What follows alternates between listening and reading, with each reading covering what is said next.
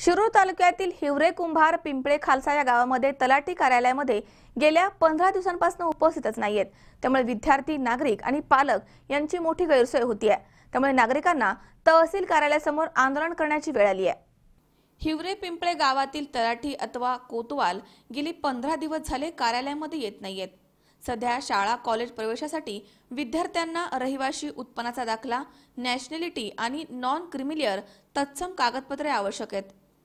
विद्यार्थी आणि नागरिक पालक हैराण झालेत। शिरूर तहसील कार्यालयाशी संपर्क साधला असता उडवडीची उत्तरे मिळत आहेत।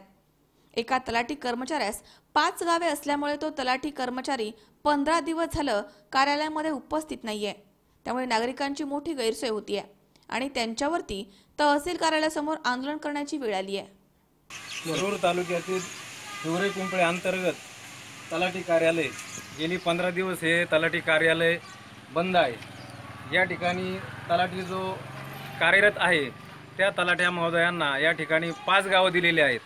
5 गावं दिल्यामुळे या ठिकाणी ते तलाठी हजर राहू शकत नाहीत। त्याचप्रमाणे ह्या कार्यालयातला कोतवाल सुद्धा गेली 15 दिवस इथं हजर नाही। त्यामुळे सध्याच्या वातावरणात पाहिलं तर या ठिकाणी आपण इतर पालक वगैरे नागरिक आणि विद्यार्थी या ठिकाणी मोठ्या प्रमाणावर कागदपत्र काढण्यासाठी येत आहेत। शाळांचे आणि कॉलेजांची प्रवेश प्रक्रिया चालू असताना या ठिकाणी मुलांना पुढील प्रवेशासाठी इथे सगळ्या प्रकारची कागदपत्रांची, त्यामध्ये रहिवासी दाखला असो किंवा नॉन क्रिमिलियर असो किंवा उत्पन्नाचे दाखले असो, या प्रकारचे सर्व दाखले या ठिकाणी विद्यार्थ्यांना अत्यावश्यक असताना आणि प्रशासनाला गेली 15 दिवस सर्वजणांनी सांगितले असताना या ठिकाणी ह्या कार्यालयामध्ये कुणी येतही नाही आणि कुणी लक्ष देत नाही।